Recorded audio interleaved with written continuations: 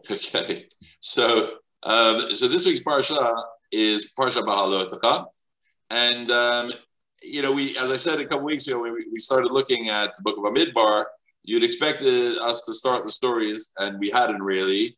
Finally, now the Bnei Israel, the children of Israel, start traveling in the wilderness. Now, for nearly a year, they've been at Mount Sinai because God spoke to people at the divine revelation. They built the Mishkan, and they were given the laws. And now, at what should be the apex of the children of Israel's relationship with God, because they had laws of how to live with God always, everywhere. And we'd expect, that Sinai revelation was the wedding. The past year was the honeymoon. We talk about, in marriage, we talk about Shana Rishona. The first year of a marriage, there are certain laws which people like to keep, anyone's heard about this, that during the first year of marriage, the husband shouldn't go away on business, and if he should, then maybe the wife should come with. In other words, the first year should be a year of really getting to know each other and really spending the full time together with each other. And the very first thing the people do when they start to move, finally after this honeymoon period, is they complain. And we've had the children of Israel complaining before, but they're complaining here about the man. And what's interesting is, this is not the first time they've complained about the man, because we've seen them, and we're going to be comparing and contrasting their complaints about the man. They complain about the man, or the lack of food and giving the man, already in the book of Exodus. So the question is, did they suddenly forget that they were so close with God, that they just had this amazing, intense experience of Sinai, the revelation, the building of the Mishkan, etc., the induction of the Mishkan? And it's difficult when you get to this part of the Torah, because you struggle, because it's hard to relate. You read these stories in the Torah, and we feel that the children of Israel fell into a trap, because they fell into this trap of complaining, and we fall into the trap of judging them for complaining. We think, if I was around then, I would never have done this, But the Torah isn't a history book, and it certainly isn't an ancient history book, and it has lessons for us for all times. So whether you lived the time of the Torah, whether you lived at the time of King David, the temple, or whether you live now in 2021 here in the UK, it's got to be relatable to us. So how can we understand? How can we relate to what really seems to be a very ungrateful, chutzpahdik nation? So in chapter 11, verses 4 to 6, the children of Israel are complaining. Mi achilenu basar, if only we had meat. Zacharnu et hadaga shenochal b'mitzrayim chinam. We remember all the fish that we ate in Egypt for free. V'ata nafshenu yevesha, and now our souls are dried out. We have nothing except for the man. That's what they're complaining about. So what does God do? God gives them quail. So the people are about to travel, and they complain about the food. Does that remind us of anything? As we said, this happens exactly in the book of Shemot, in the book of Exodus, when the children of Israel arrive in the desert. And despite their terrible, horrific experiences of slavery for, according to most, 200 and something years, and despite God just having rescued them, they complain. If you look, almost exactly the same. Verse 16 in Exodus chapter 3, chapter 16, verse 3, you brought us to the desert to die of hunger. So both stories take place at the beginning of children of Israel's travels in the desert, right? In the Exodus, they were traveling from the Yam Suf, from the Sea of Reeds. And here in Bamidbar, they're traveling from Mount Sinai. And straight away, they're complaining about food. And there's another similarity, because back in Shemot, God gives the people the manna to quell their hunger, but he also gives them something else. In chapter 16, verse 13, it says, Vayiba Erev, and at night the quails came and covered the camp. So those two same foods are used. And they're the focus also here in Bamidbar. And at some point after the story of Shemot, after the story in Beshalach, where this happens, it must be that the quail stops. the manna continues, but the quail stops. And here in chapter 11, verse 31, now the people complain that all they have is man. And in the response to that, it says, Vayagas slavim min hayam. The wind brought the quails forth, and they fell by the camp. So again, manna, quail. But the similarities don't just end there. There's other connections. Because not only is the content of the complaints similar, but they both follow the same structural formula. So we go back to chapter 16, verse 3. What do they say? Mi yitain museinu b'yad Hashem eretz Yisrael. If only we had died in Egypt. Okay, that's one thing. Then they reminisce about how good it was in Egypt. B'shivteinu al sir basar. We sat over the pots of meat and we were satiated with bread.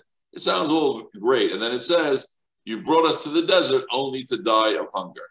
So we have these elements. We have if only we had died in Egypt. Then they're reminiscing about the wonderful time they had in Egypt, how we sat by the pots of meat. And then there's a description about how difficult their current situation is. That's how they're talking about back in Shemot.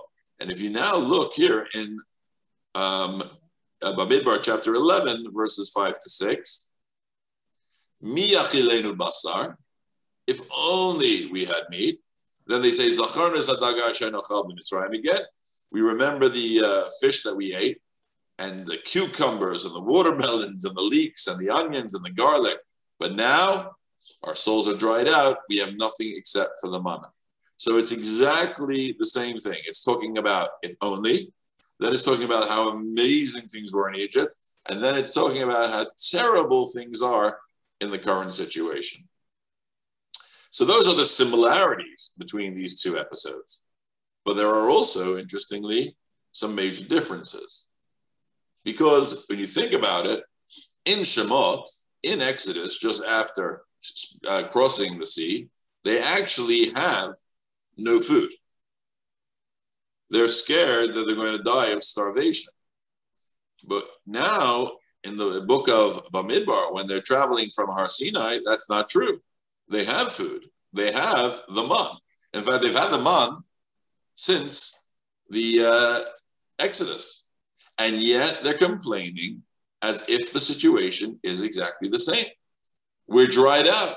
Ain't cold. We have nothing except for this man. And look at how God responds to the two complaints. In Exodus, God seems to understand the people. And he says, okay, you're hungry, here's food. He simply supplies them with what they're asking for. But God's reaction here in Bamidbar is very different. Vayichar af Hashem od, chapter 11, verse 10. God was enraged, right? And Moses was distressed. And then it says in 31, which is the source above, God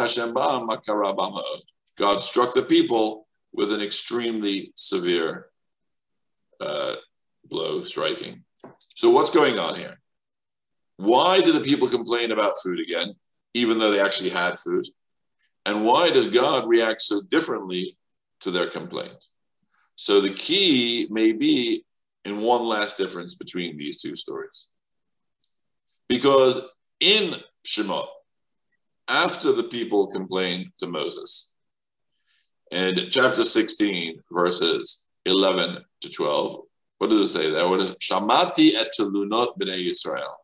This is in Shemos chapter 16. Exodus chapter 16, verses 11 and 12. You got it up there? You have it up there? Maybe it's down. No, it's down, I think, maybe. Yeah, there we go. Okay, so look here.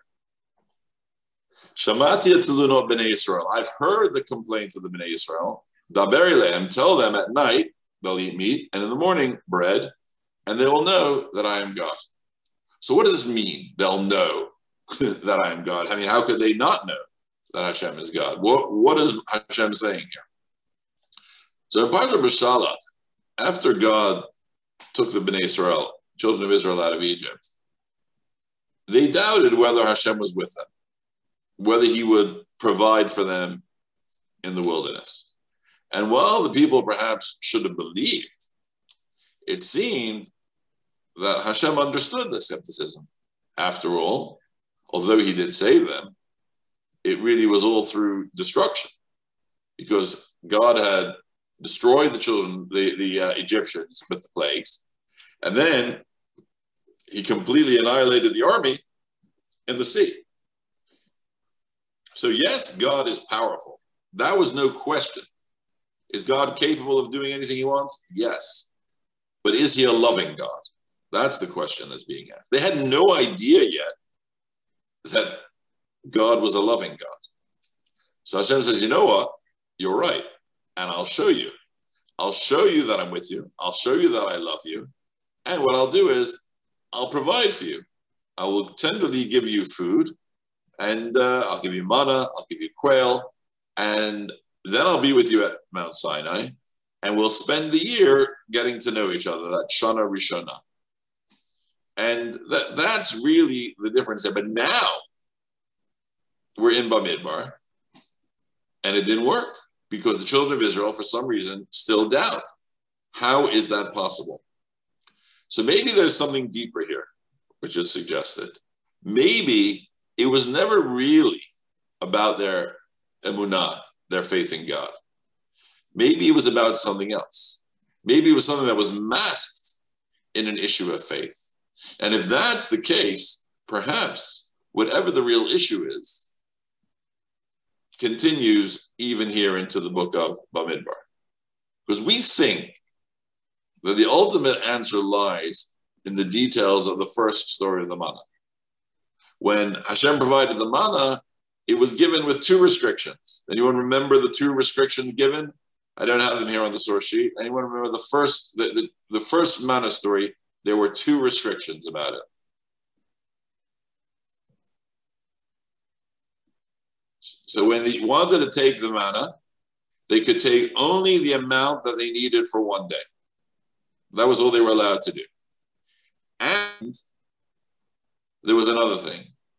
They would collect double on Friday. And they would not collect at all on Shabbat, which I suppose is a third thing, but that sort of goes together. So each day they were allowed to collect what they needed. And in fact, if they tried to collect more than they needed, it would go off. It would go rotten. And again, this is purely based on faith. The fact that you're going to have faith in God, that every morning, it's like someone nowadays, I suppose, thinking to themselves, I got my food for today, and tomorrow morning, I open my cupboard and it's going to be replenished with the food I need for tomorrow. That's a huge ask for people. But that's what God asked them, to take enough food for one day, and on Shabbat to take double, which is of course why on Shabbat we have 2 loaves of challah on the table. It's to represent the Lechem Mishnah.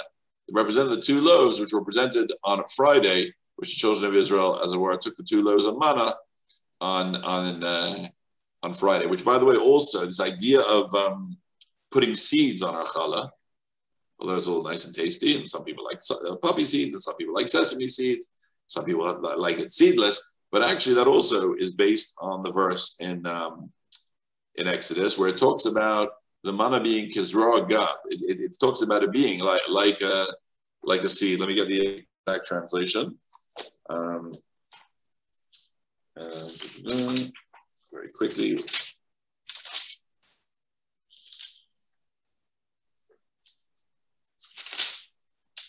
Worth having a look at.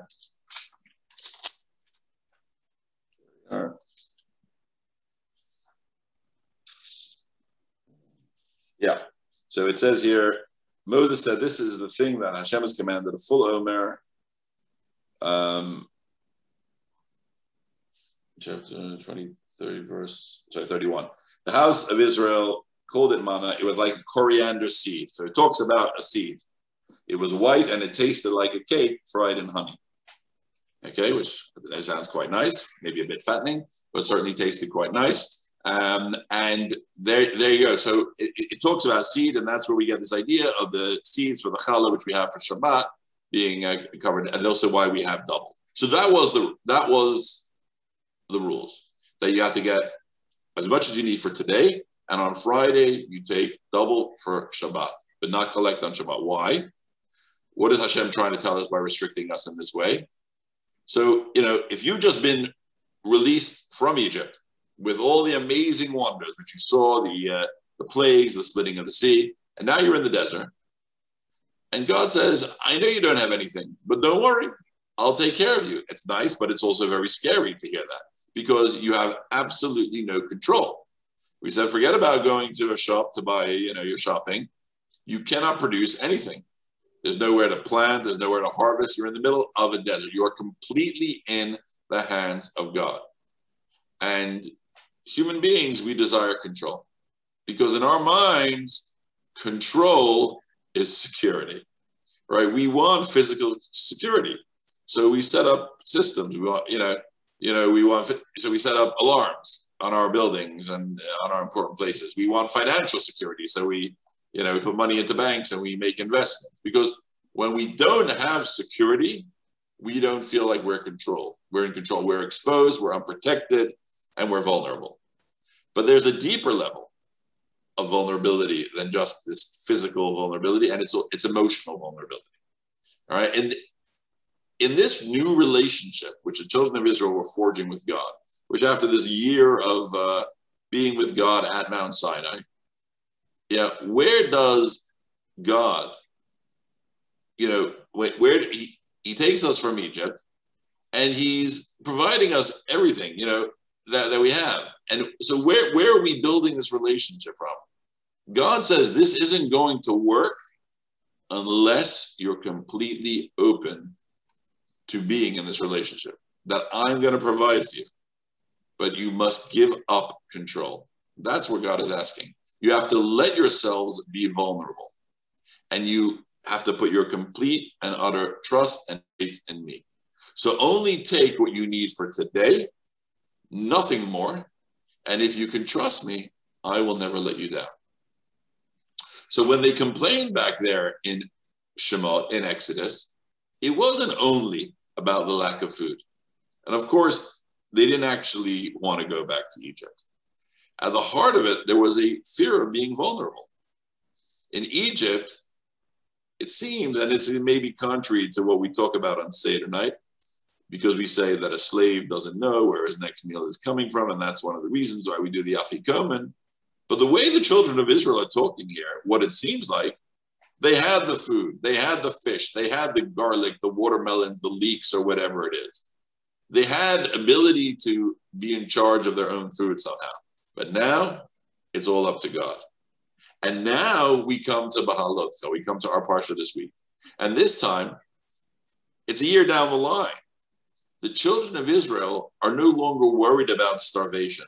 They've seen that if they show faith in God, God rewards them. That they have food at their door or in their cupboard literally every single day because God will provide them. The only problem is they're sick of the manna, right? They're sick of it. I mean, I've heard sources why. One is that it was a very spiritual food, although, as I said, it tasted maybe like deep fried bread with honey. It didn't allow them to perform normal bodily functions.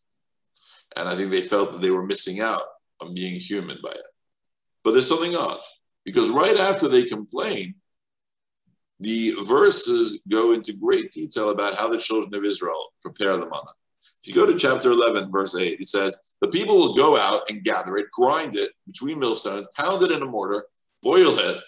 I mean, what's this talking about here? And that, they cook them into cakes. It tasted like a rich cream. Okay, again, that doesn't sound very healthy.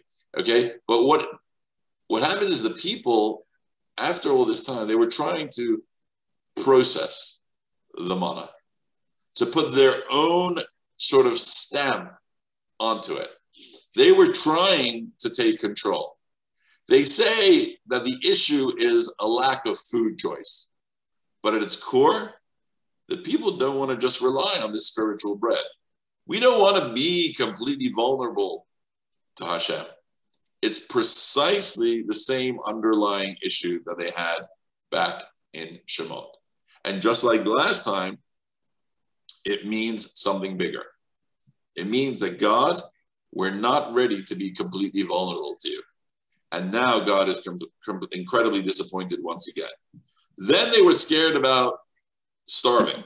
They were vulnerable about that. Now they're vulnerable about what this food is for them. What does it mean? We want to do something with it.